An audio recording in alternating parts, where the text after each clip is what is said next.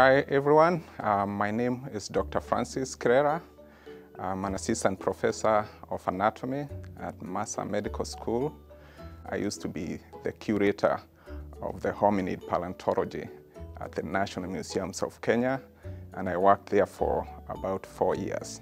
As I teach, I also conduct research.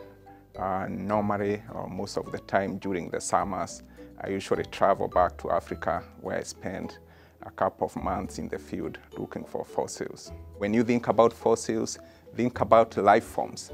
Just as you walk around, when you take a tour or when you're driving around, you see environments with animals. Basically what we see in fossils is a representation of that environment that is basically preserved in the earth crust in form of fossils. So the first way we have a fossilization process where we call permineralization or petrification.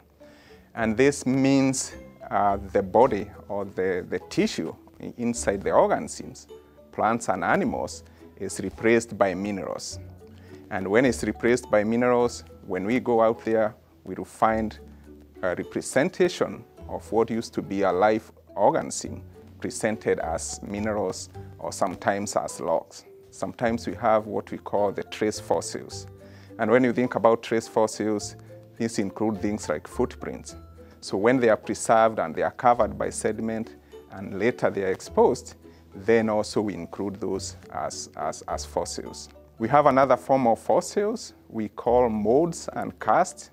And this involves a situation where you find living organisms. Mostly these include things like shells. They get covered by sediment. The organic component is eroded away, and what you are left with is something that looks like a space, what we call a mold. At the same time, you'll find these spaces filled with minerals and sediments, which eventually actually become fossilized, so we get what we call casts.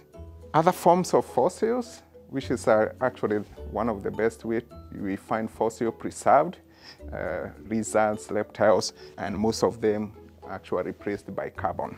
It's nothing more than saying the whole body goes transformation and all the elements are replaced by carbon. We have another form of fossilization, and this is mostly in some excluded areas, mostly in far latitudes. And in this case, you find the whole animal preserved, including the feathers, including the soft tissues. You have these ancient mammoths and mastodons that are usually preserved, and when they are recovered, basically it's like recovering something that died a few days. Most important thing, if you're interested in fossil, we have actually people as young as 4 years old who have made major discoveries of fossils. This is really exciting field.